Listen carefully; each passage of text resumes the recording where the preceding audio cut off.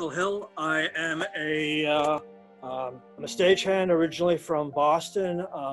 Worked for Boston Ballet for a number of seasons. Did years of convention work.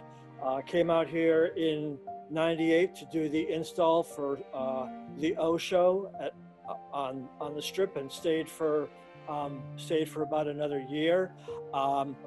After that, did basically through 720. Worked on the bounce for a number of years.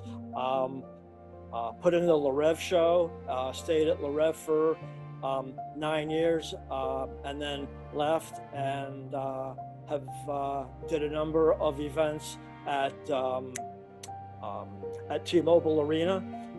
Opened it, and then my last day of work there was in early March.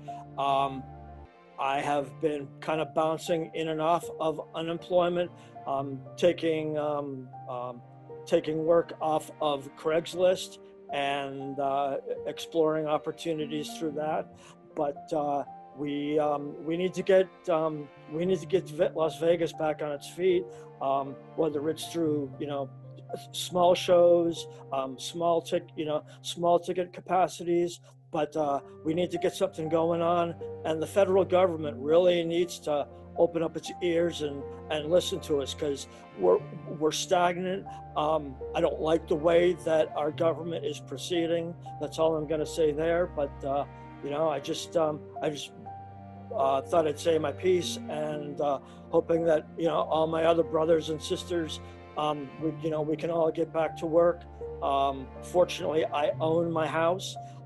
So that takes a little bit of pressure off, but it still doesn't change the fact that I've gone from a great living to I don't know what I'm going to do tomorrow.